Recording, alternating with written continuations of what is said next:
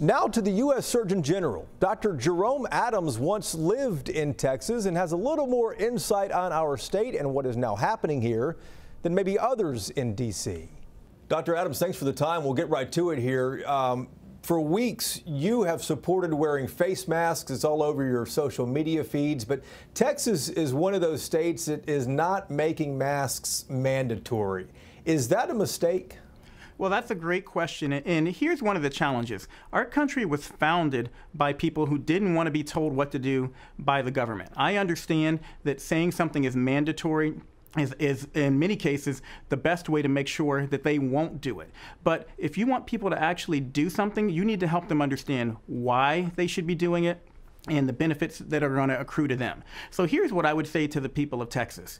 If you want to see the Dallas Cowboys play again in person, if you want to see the Houston Texans play again in person, if we want to get back to some sense of normalcy with church, with school, with businesses, then the fastest way to make that happen is by wearing a face covering. It's a small inconvenience that will actually increase our freedom because it will make sure we don't have to shut down. It will facilitate a faster reopening, and we'll have more options because we'll have less disease spread. Let me pick up on that, Dr. Adams. You said, you went on to say that we should all try to better understand why some people resist health recommendations and then speak to their concerns and find common ground. It seems, though, that health experts like yourself have been pretty clear here that masks help.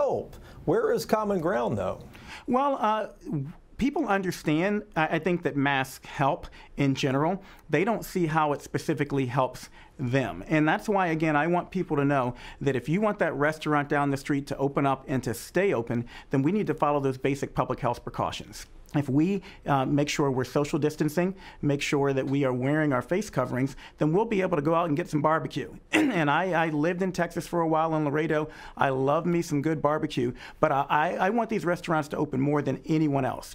I want our communities to reopen, and the way we do that is by making sure we follow these public health precautions. You're speaking our language here, the Dallas Cowboys barbecue. I can tell you've lived here, or at least been to Texas quite a bit. I want to ask you one more topic on COVID. You're a father of three. You see what's going on here in Texas. Right now, would you send your children back to school when school resumes in 5 to 6 weeks from now? Fantastic question, and it's a conversation my wife and I are having constantly along with the kids.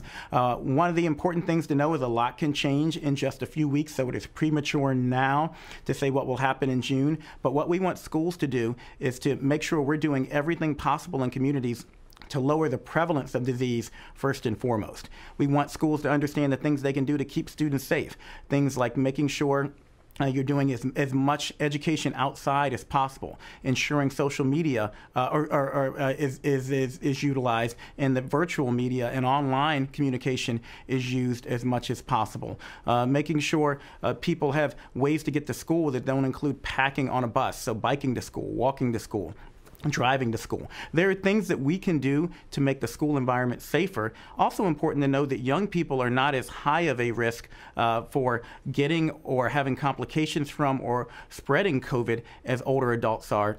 Doesn't mean they're at no risk. We want to make sure we're doing everything possible to keep them safe.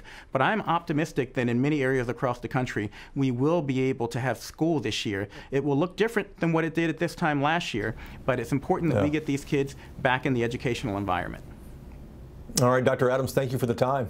Thank you, and remember, Texas, you have the ability to control whether or not we reopen and how quickly if you just do those basic things that we recommend. Wearing a mask will help you get back to normal.